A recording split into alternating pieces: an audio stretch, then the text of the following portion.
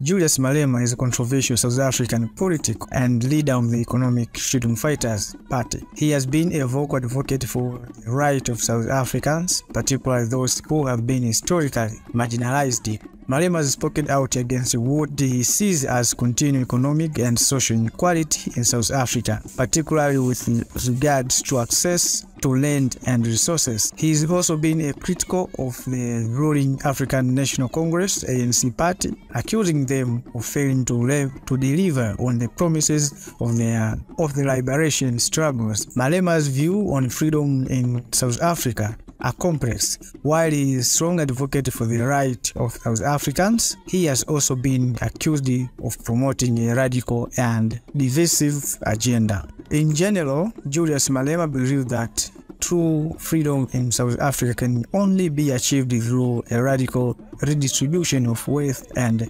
resources. He called for the nationalization of the key industry, including mines and banks, and for the expropriation of land without compensation. While these views are controversial and have drawn criticism from many quarters, Malema and the EFF continue to be a major force in South African politicals, particularly among young people and those who feel left behind by the current economic system. The freedom of South Africa has been a complex and multifaceted historic. The country gained independence from Britain colonial rule in 1910, but apartheid, a system of institutionalized racial segregation and discrimination, was introduced by the white minority government in 1948 and remained in the place until the early 1990s.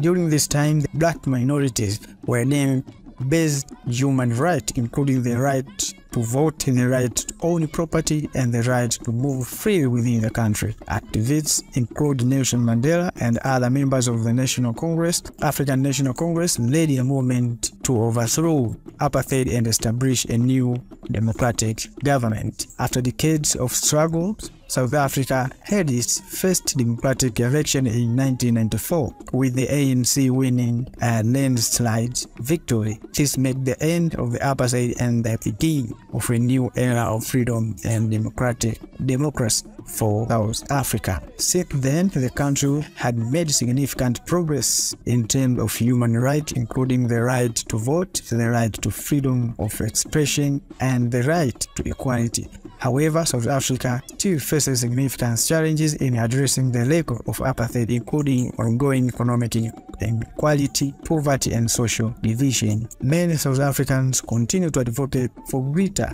freedom and equality, including the right to access basic services such as education, healthcare, and housing. The country's constitution guarantees many of these rights, but there is still much work to be done to ensure that all South Africans are able to fully enjoy the benefit of freedom and democracy. Thanks for watching.